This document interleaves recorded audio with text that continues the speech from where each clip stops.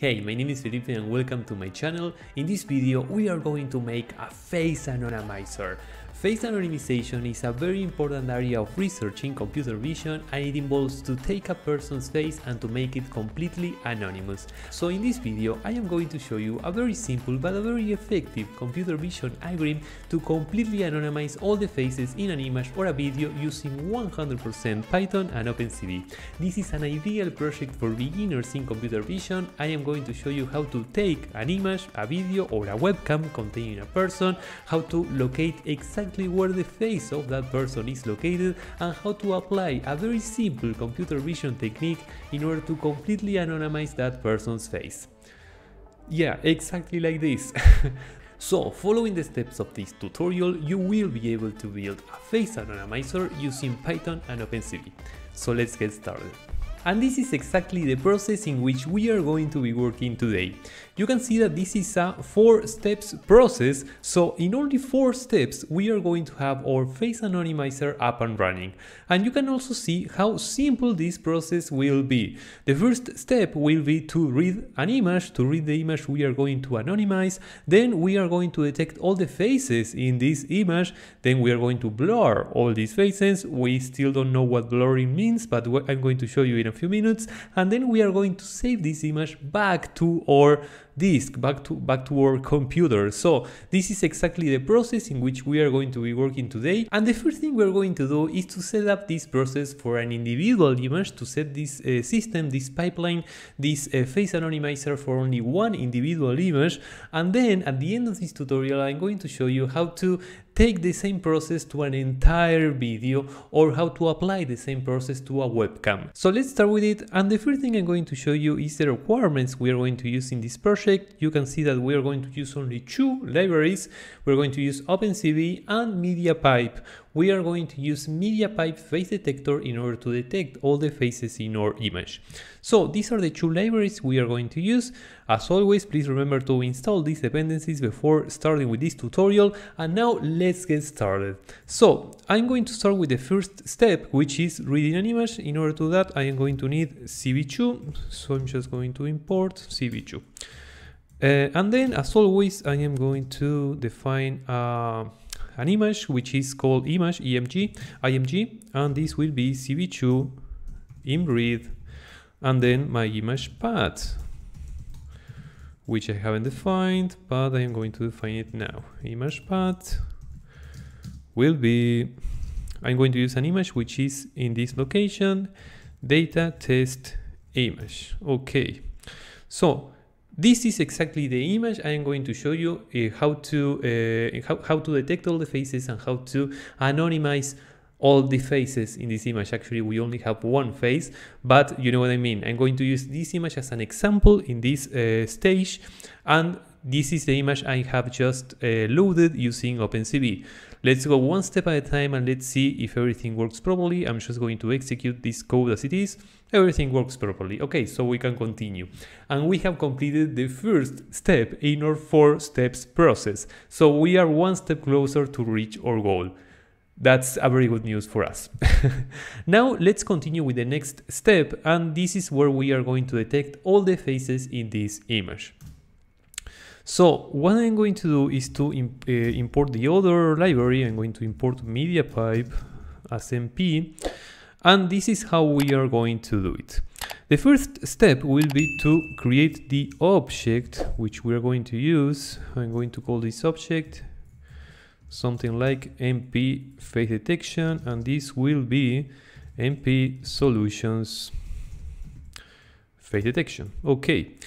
And then what I'm going to do is with MP face detection dot face detection, and I need to input 2 parameters. One of them is the mean detection confidence, and the other one is the model selection. I'm going to set the model selection in 0, and I'm going to set the mean detection confidence in something like 0.5. And I'm going to explain exactly what these parameters mean in a couple of minutes, but for now let me continue. I am going to open this object as face detection, and then I'm just going to do nothing for now. Okay, so what we have done here, I'm going to change the order because it's going to be more clear. I have created this new object, which is the object we are going to use in order to detect all the faces in our images.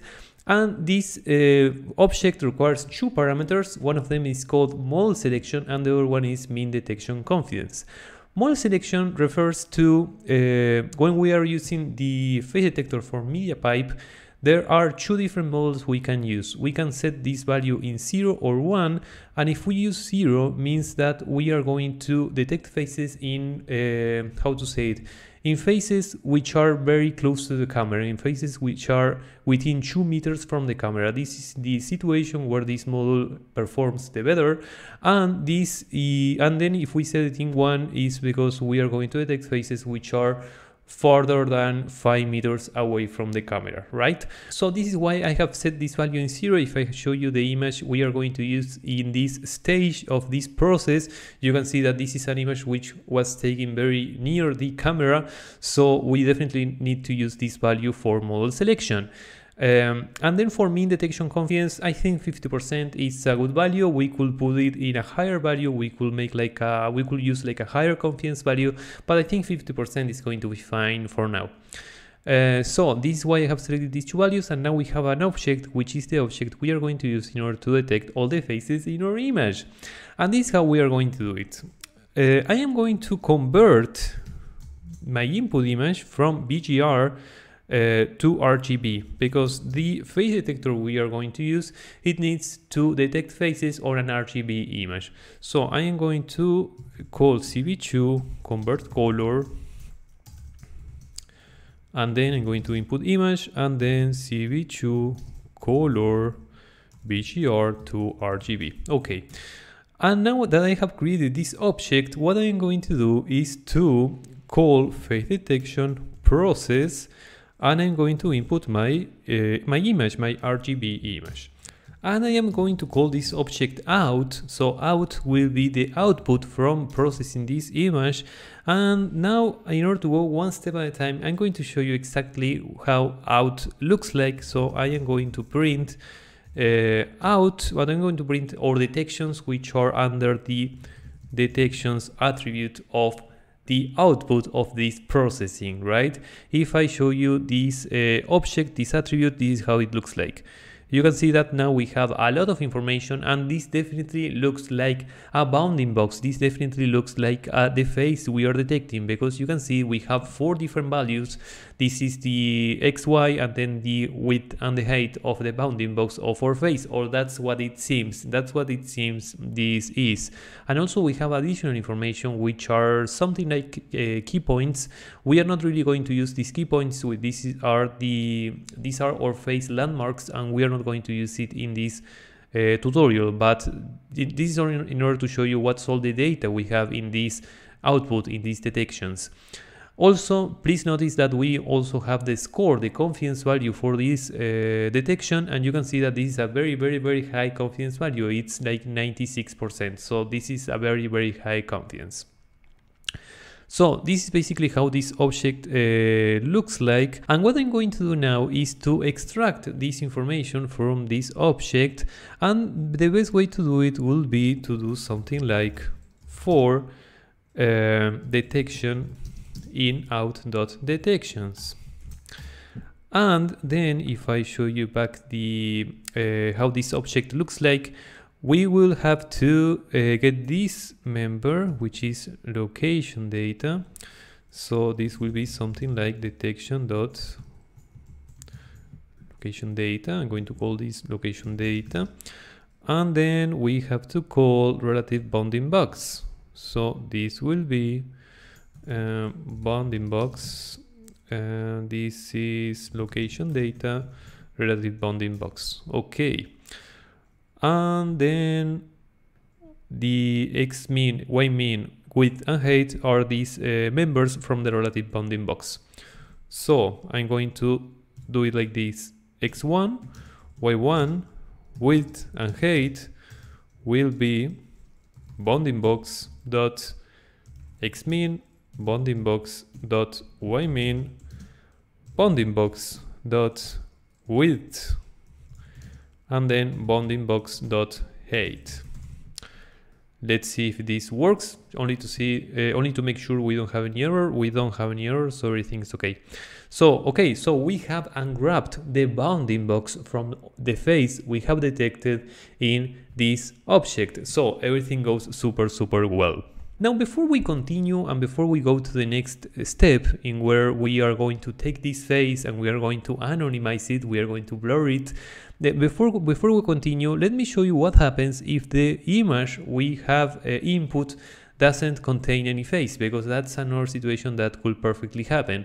If we run this process in an image that doesn't contain any face, we will face with an error, and let me show you exactly why. So what I am going to do is I am going to print this object to see how it looks like, not only in this case where we are detecting a face, where we are taking an image with a face, but let's see what happens when we input an image with absolutely no face.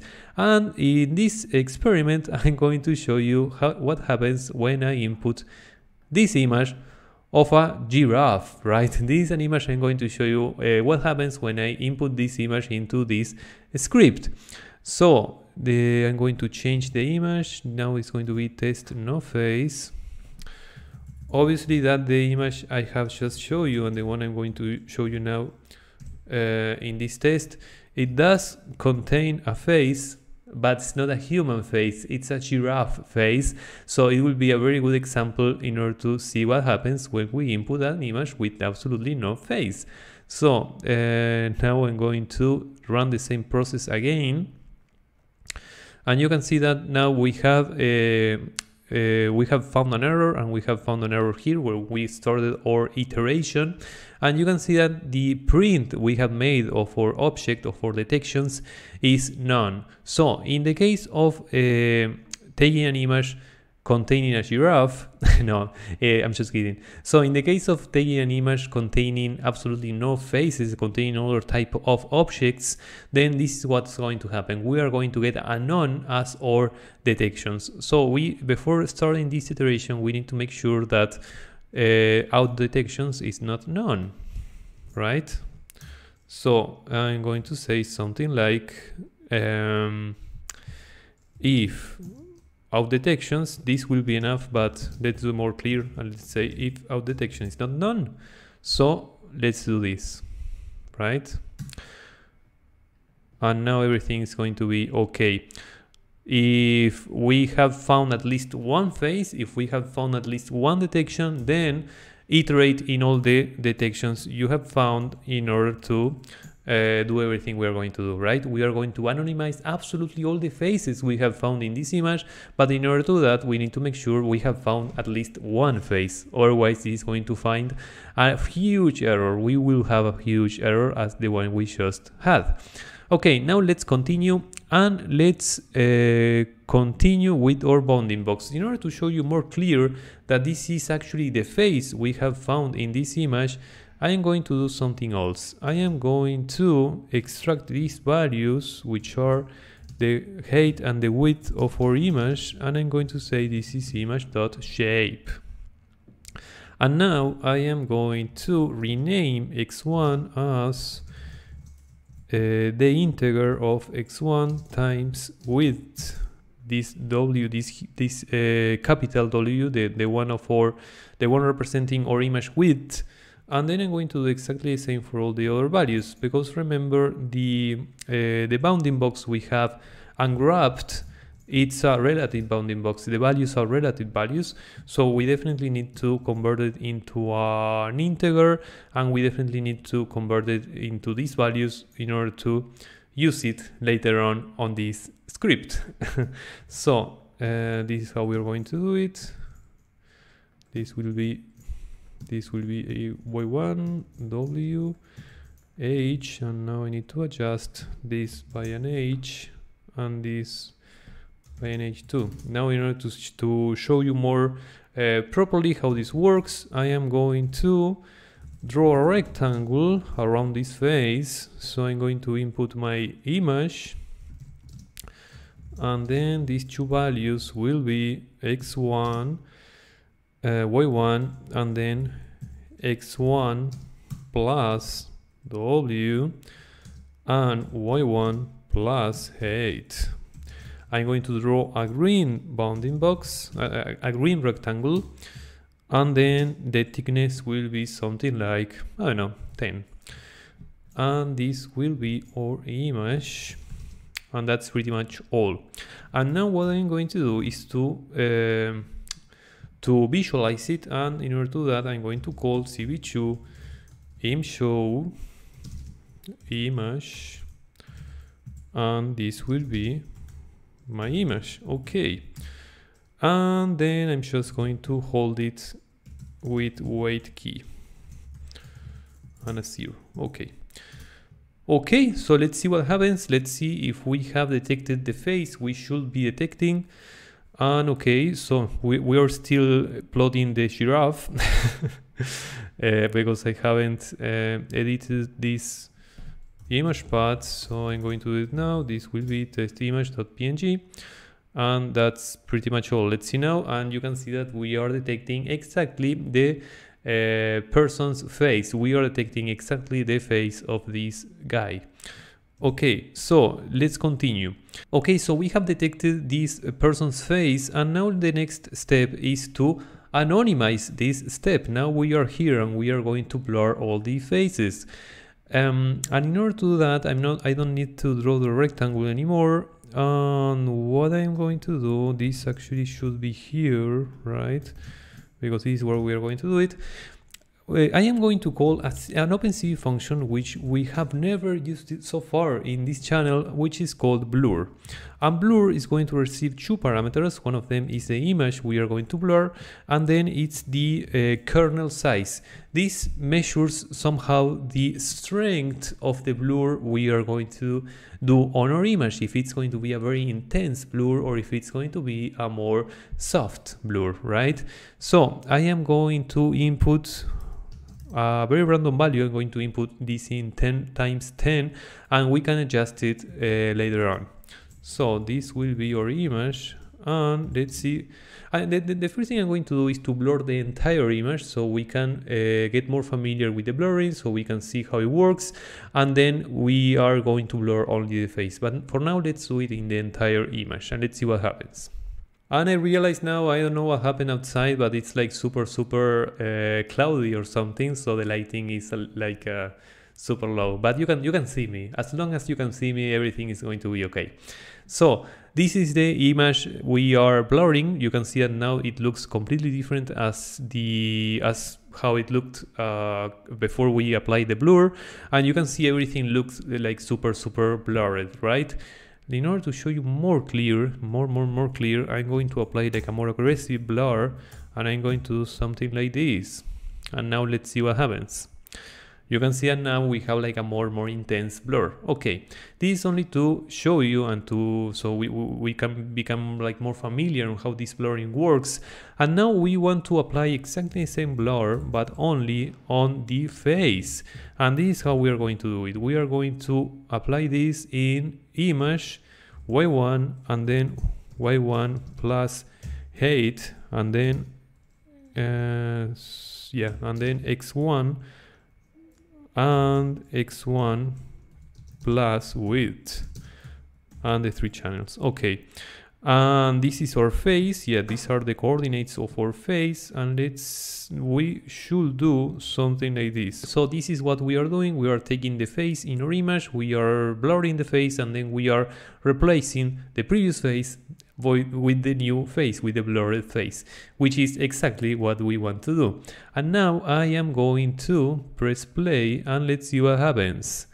And you can see that we are blurring the face and we are not blurring everything else, but it's not very clear because I have reduced the kernel size to 10 by 10. I'm going to do it in 30 times 30, and let's see what happens. And you can see that now it's much more clear that we are blurring this guy's face. Now, I will say everything is pretty much ready for this step of this process, because you can see that this guy's face is completely anonymized. We have successfully anonymized this person's face. Someone who knows this person can't know who he is, because now he is completely blurred, now he is completely anonymized. So we are definitely one step closer to reach our goal, and now let's continue. The next step we should do is to save this image, because this is the last step in our process. So this is how I'm going to do it. I'm going back here. No, I'm going to do it here, because yeah, I'm going to do it here. And what I'm going to do, I don't really need to visualize it anymore. So I'm going to delete these two lines, and the only thing I'm going to do is cp2 imwrite, and I'm going to input the image I'm going to save. The image will be the second parameter, and then I'm going to input the location I'm going to save this image into. So this will be ospath join, and this will be an output directory, which I haven't defined there yet. Output directory, and then the name of this output will be anything. I'm just going to call it output.png. Anything will be okay. We could name this image with exactly the same name as the image we have read from our file. We could name it exactly the same. We could extract the name and apply exactly the same name, but it doesn't matter. This just a very dummy example, so let's just do it like this. So I need to define these two values, otherwise it's not going to work. So I need to import OS, and then I'm going to define this output directory, which I'm going to do it here before we start with the entire process. This will be the current directory, and it will be something like output. And then I'm going to say something like, if ospath exists output directory, if not, if the directory doesn't exist, I'm going to create it. So os make dirs output dir. Okay. And if it does exist, I'm not going to do anything with this directory. Okay, so we can continue. I see that the light is back. I see that the cloud or whatever has gone. So yeah, you can see me again. Perfect. Now let's continue. So we are writing the image into this directory, into this location, and this should be it. And this is going to be all. If this works, means that we have successfully applied absolutely all the steps in this process, all 4 steps in this process, and we have anonymized absolutely all the faces in our input image. This means that everything is perfect and everything is ready and everything is completed. Let's see what happens when I execute this script. So I'm going to press play. Let's see if we don't have any error. We don't have any error. And now if I go to output, to my output directory, you can see that now I have this output, which is exactly the image I have input, but with the face which is completely blurred. So yeah, so everything works properly, and now we have completed this process for the case of an individual image. But at the beginning of this tutorial, when we started this tutorial, I told you that after applying this process to an individual image, we were going to make it work on an entire video and on a webcam. So this is how we are going to do it. This is just going to take us a few more minutes, but you can see that we have solved this problem. We have definitely solved this problem. So we should be super happy with ourselves, because we have successfully solved this problem. What we have to do next, it's only a detail and it's going to take a few more minutes, but it's only like it's meaningless next to what we have just achieved, which is completely succeeding in anonymizing all the faces in an image. Now we only have to iterate in all the frames in a video, and that should be enough. So let's see how we can do that. What I'm going to do, which is going to make things much simpler in order to continue with this process and applying all this pipeline, all this face anonymization to an entire video, is to grab some parts of this process into a function. I'm going to define a function which is def process image, and this will receive an image and also a face detection object. Okay, and this will be all of this, right?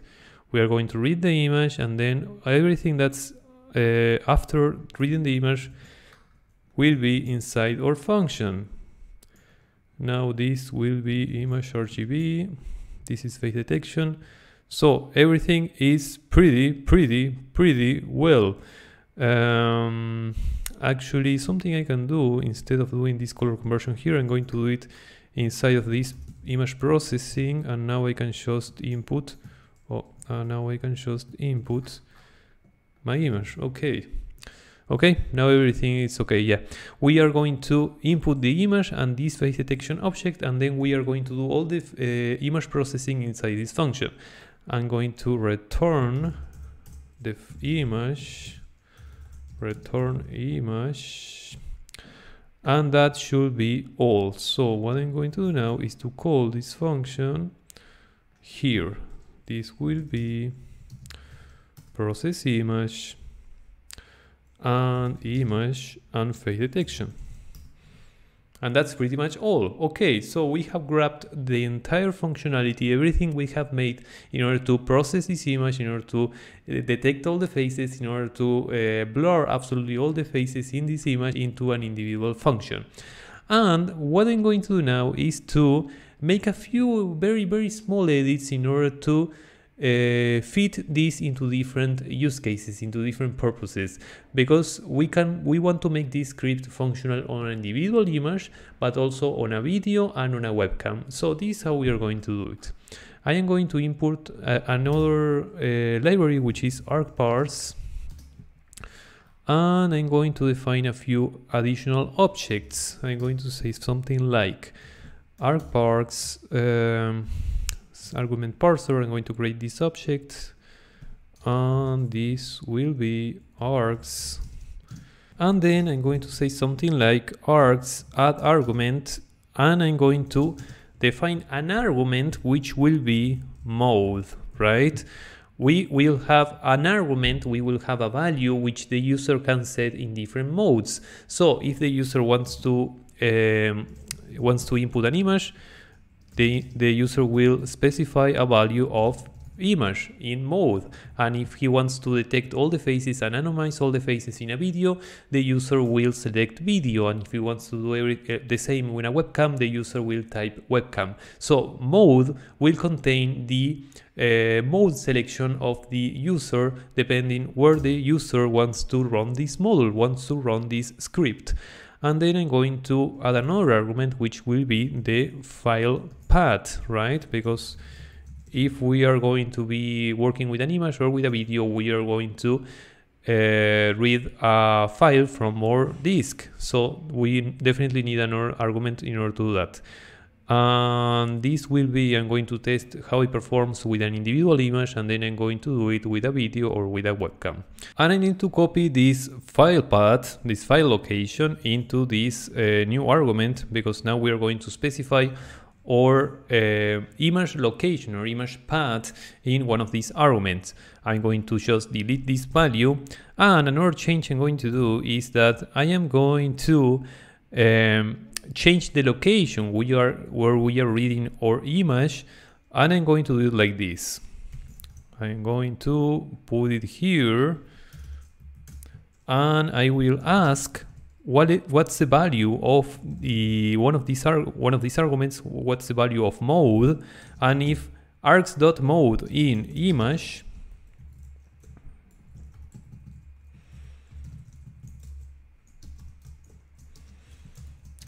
then I am going to read the image, and I am going to do everything else. And now I have to redefine image path, which will be args dot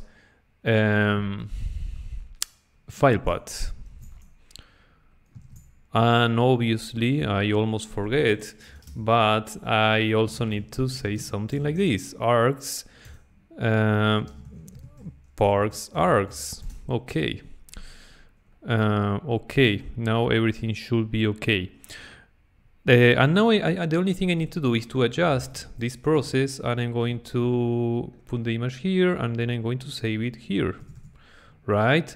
Because if we are reading an image, then we have to do exactly the same process we were doing before, but everything should be within this if. Okay, now let's see if this works properly. Now I am going to run exactly the same process. I am going to run again exactly the same image, and let's see if we can produce exactly the same output. So I'm just going to delete the image we saved a couple of minutes ago. I'm going to press play, and let's see if we can generate exactly the same image again. Okay, so everything works properly, everything continued working properly for the case of an individual image. And now let's see how we can fit this process into in order to make it work with a video.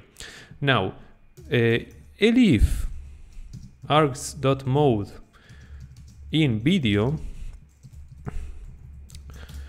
we are going to do exactly the same, but instead of reading an image, we should be reading a video. So we will say something like CV2 video capture, and this will be args file path, because now file path will be a video, will be the location of a video. And once we do that, I am going to read the first frame of this video, and this will be something like cap.read. I'm going to release the memory before I forget. And then the only thing we need to do is to define a while true, because we want to iterate in absolutely all the frames. We want to read a new frame in every iteration, and this will be something like this.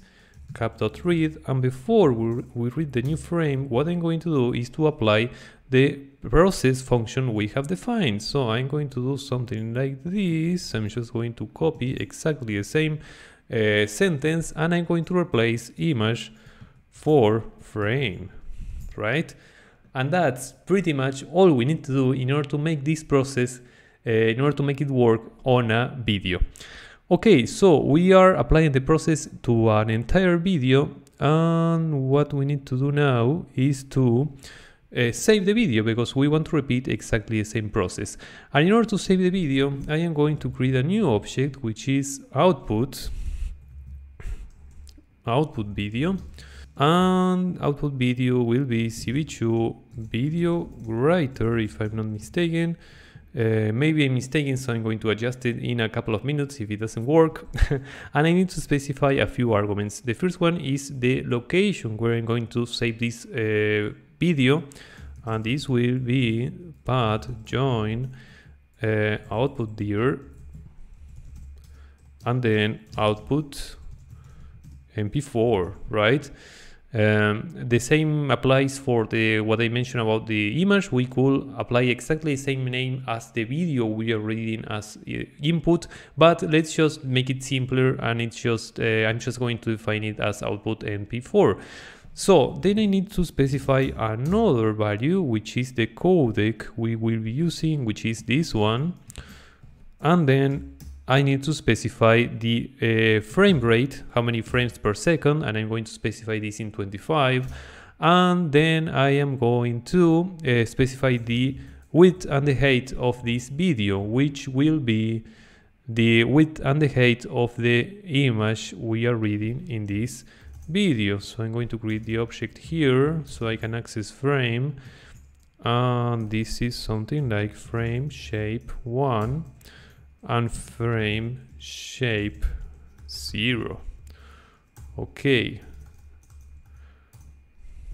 And if we want to make it even better, the frames per second, which I have hard coded in 25, if we want to make it super nicely, we should be accessing what's the frames per second in the video we are reading, and we should be specifying exactly the same. But let's make it simpler, and I'm just going to hard code it in 25. But if we will want to make it super properly, then we will have to specify exactly the same frame rate as here. And that's pretty much all. Okay, I'm just going to run this process to make sure everything works properly. And everything does run properly. Okay, so I'm going to continue.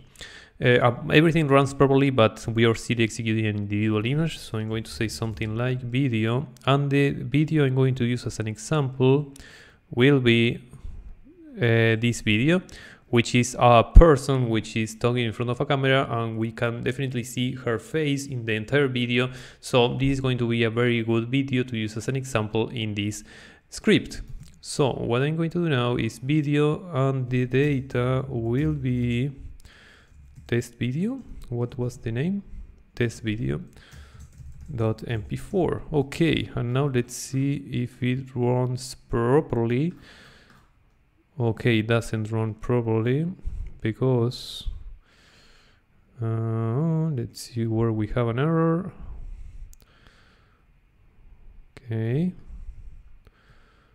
Okay, right, what we need to do is to take this value and put it here.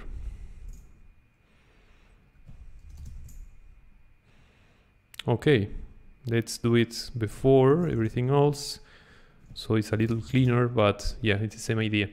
Let's see now. Everything seems to be working properly.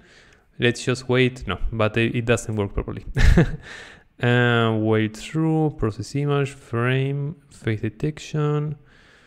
We are reading this frame, that's okay. And then image.shape, but frame is none. Let's see, why frame. This is not while true, this is while red. I don't know why I put while true. It seems I know I wanted an infinite loop for some reason, but no, we want to specify while red. Okay, so everything ran smoothly, everything is executing just fine, so we can continue. So the only thing I'm going to do now is to say output video dot write, and then I'm going to specify the frame I'm going to write, right? But obviously I need to write this frame before reading the new frame, because otherwise I'm just going to read I'm just going to save exactly the same frame I am reading from my video. But if I do it here, everything is going to be just fine. And that's pretty much all. Now I'm writing these frames and everything should be ready. So the only thing I have to do now is to release the memory from this new object. Release, and that should be all.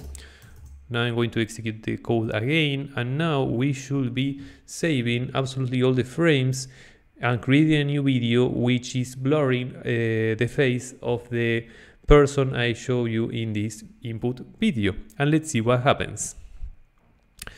If I go to output and I open this file, this is exactly how this file should look like.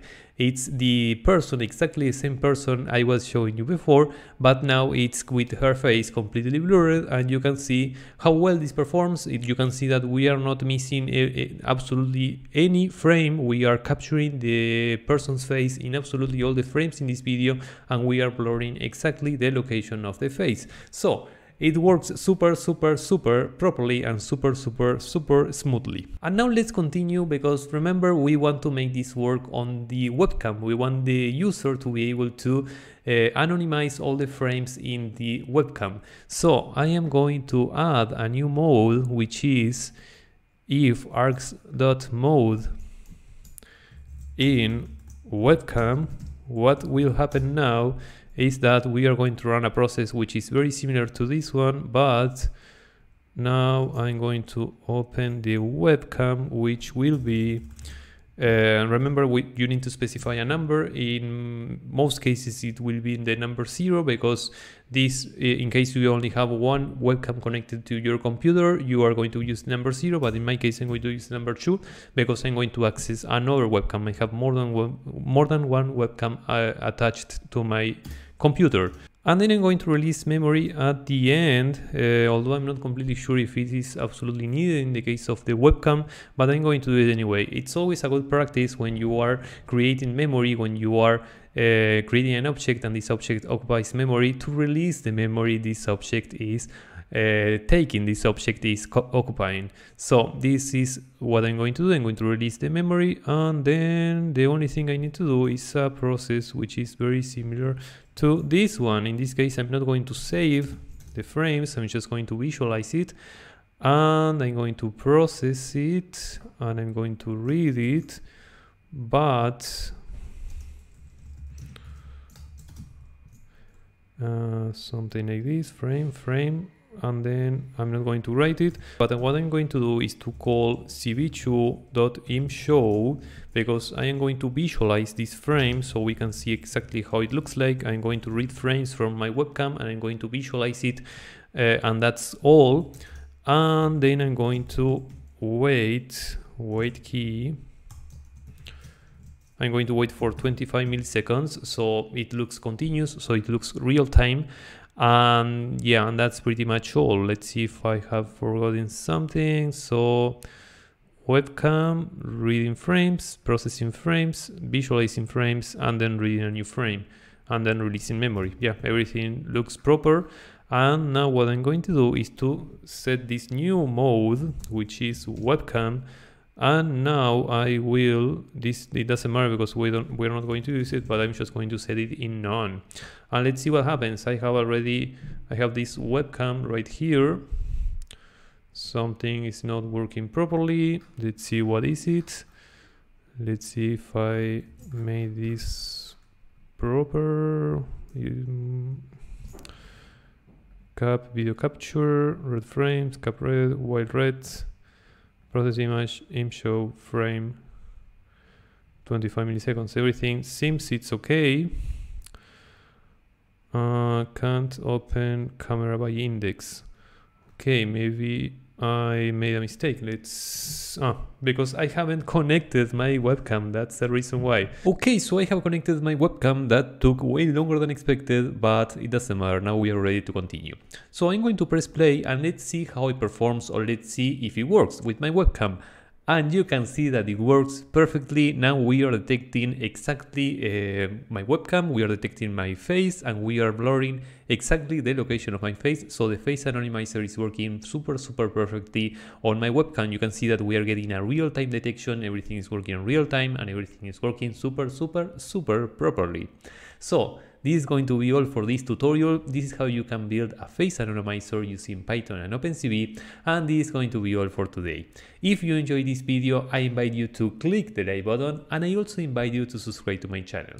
My name is Felipe, I'm a computer vision developer, and in this channel I make tutorials, coding tutorials, which are exactly like this one, and I also share my resources as a computer vision developer. So if these are the type of videos you are into, I invite you to subscribe to my channel. This is going to be all for today, and see you on my next video.